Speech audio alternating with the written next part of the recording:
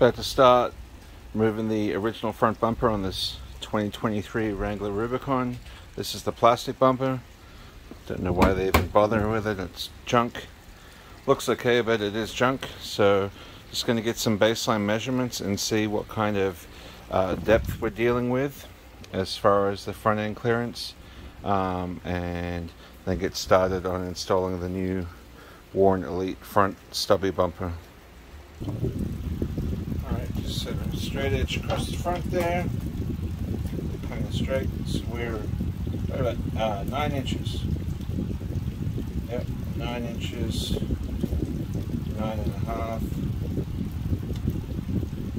So from the grill to the front face of the bumper, 9.5 inches. This actually sticks out a little bit more, so let me get this clearance here. That's 11 inches. There you go. The most that sticks out is 11 inches from the base of the grill. So following Warn's instructions, and pretty much every bumper instruction is going to pull off the underside plastic splash pan, because it's not really a skid plate on this thing. And then the fascia right inside here, this plastic trim. And then get behind the bumper, start pulling out the bolts, and remove the whole front end. The new Warn bumper does not reuse the fog light, so I don't need to deal with pulling out that harness or anything like that. Also doesn't reuse these recovery points either. Same as the rear bumper. First step before I do anything is pull out the new bumper. This is just opened. Looks pretty funny, like it's wrapped in someone's old blanket or something. But I'll get this unwrapped, set over here on the ground, and make sure everything's with it. Well, that's temporarily on hold. There was no hardware in the box. Looks like the box had a tear down the side that I didn't notice, and it must have been big enough for the hardware to come out of. This is the gap right here. So yep, just contacted Warn. They're going to send out the hardware I need, so a couple of days wait. That's why you got to check before you start working on it. Wouldn't want to pull that off and drive it around without a front bumper for a few days, in case it doesn't even make here by the weekend. I'll just wait and do this later. So you see everyone saying when you're removing the plastic fascia to take out this screw, this plastic clip, and this one, but you may as well continue and take out the back ones along here and just save them, because they're the regular plastic clips that the Jeep is basically put together with. So pop those out and save those. This front bumper is almost worthless on Marketplace, so save whatever hardware you can out of it. Okay, 30 minutes later, got the bumper off. Had to take off the plastic protector, the shield underneath, and then these bolts here on the inside here were a little trickier to get to just because of the reservoir and the angle, but got those 4 bolts off each of the face of the frames, the frame horns.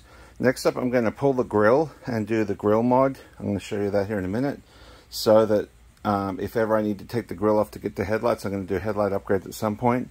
I need to be able to get that grill off, and that bumper and winch are going to be right in the way. So let me show you that now. Just going to remove the 6 clips that hold the grill on. You take a flat head and you pop up the center part, and then you lift up on the grill to get out the piece. And this bit, believe it or not, friggin' went right down inside there. But luckily, in the middle of this bumper project, the clips that the bumper used to clip on are exactly the same as the grill clips. So save all of that, because they'll come in handy. So yeah, just gonna pop up the grill a little bit to get the the center pieces out. Sorry, just switch hands, pop that up, get that out, and now all these 6 upper plastic caps are removed, ready to pull the grill forward. Now with the grill off, there are 6 of these little tabs. You see this one's got the clip stuck on it, this one doesn't. Some of them stayed inside the grill, but I'm going to leave this outside one and this other outside one, and then trim off this little plastic riser just with some side cutters, and get those 4 middle ones out of the way, so that then to release the grill from the center section, you only have to pop out the outside edge and the right outside edge to get the grill off. There's one done. I'm going to try and show you this in real time. It literally could not be any easier. I mean, it helps that it's, probably helps that it's 90 degrees in here right now, but there you go, got that knocked off. So yeah, I'll just make sure I don't cut off the ones I need, because this is a brand new grill, but you get the idea. Alright, so that's pushed in real easy. I'm just gonna loosely pop these in to show you.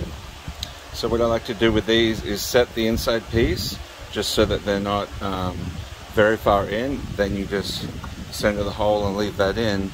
Then when they're all lined up, all you got to do is just push down the center cap to get those in. And now to release the grill from the front, it's just 1, 2. Oh no, yeah, let me get it a little bit closer to the middle. There it is.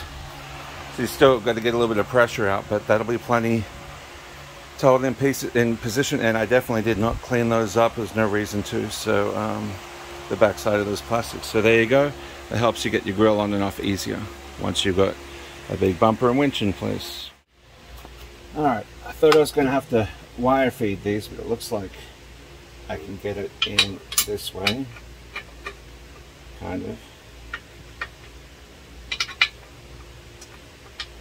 So we've got to come around the corner there, a little bit more, there we go.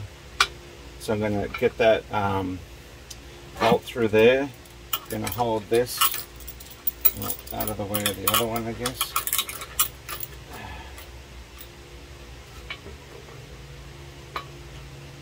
To hold the threads there so I can get this little keeper thing started. Then I've got a deep socket, an extension. There we go. Just to knock that on. Since these have to be kept in place, there are no studs on this bumper. So then I take that off, and actually I can just hold it with my hand. But even if I couldn't, you can just kind of hold the end here and push that on. But you got to make sure those are nice and tight. Grab another one, just to show that it's not too hard. It's not too easy getting back in here, but you see that one was way easier. You got to remember too that the thickness of this metal and the metal it's going on, where I'm holding onto those threads, it's not going to actually be threaded there. There we go. Because the thickness of the steel is going to get in the way of everything else. Put that on there. There we go. Pop that off. Hold that. So you can kind of push it with my hand.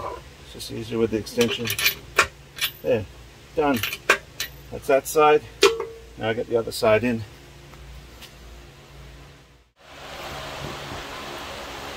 See how I do getting this up here by myself.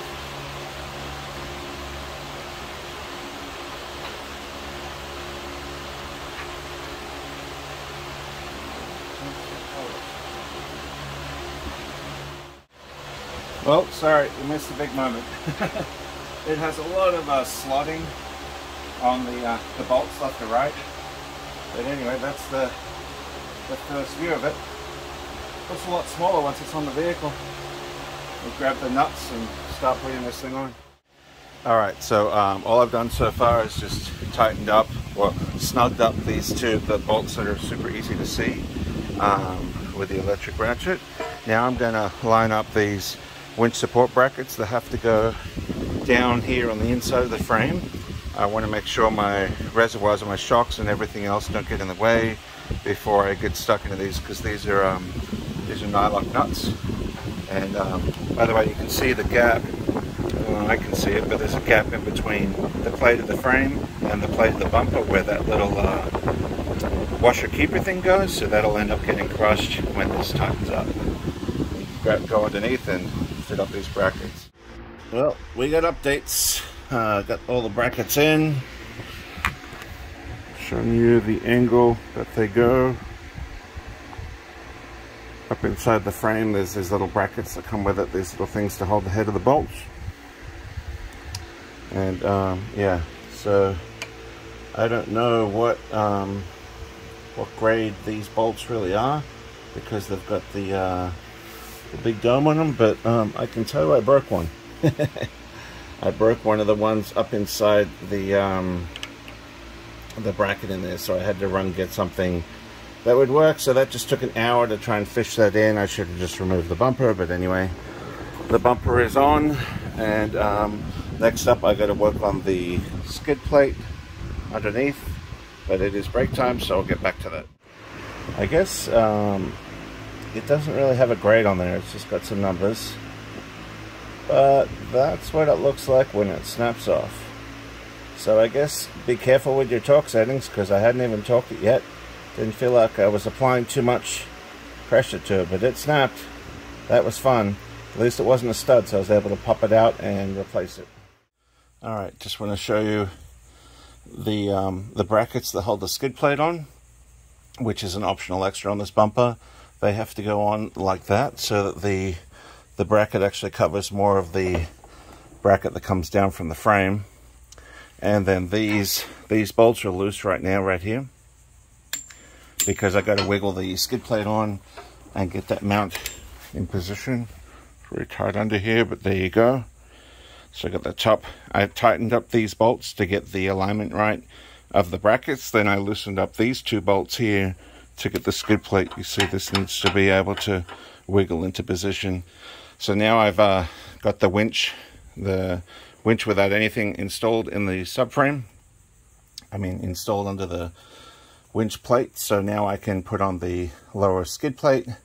But I'm going to wait probably and do the wiring of the winch and make sure that I don't need to do something from underneath before I put the skid plate on here in a minute. Alright, bumper is completely on, winch is installed, wired up. Note to everybody, put the winch together and wire it to itself before you put it in the vehicle. I thought it would be easier to do it empty, but it was not, because you can see the amount of clearance to get to the wires with my big hands.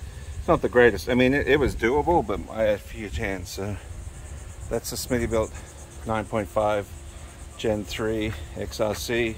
I got that in a promotion a few years ago. It's just been sitting. Got the skid plate on. Now I'll tell you, there's 5 bolts that hold the skid plate up to the bumper, and the bolts in the very corner, just up inside here, are not possible for me to get to, so I'm going to have to grab someone with smaller hands or arrange some tools to get to that. I did have to raise my reservoirs up a fraction because that skid plate was getting right close to it, but that was easy.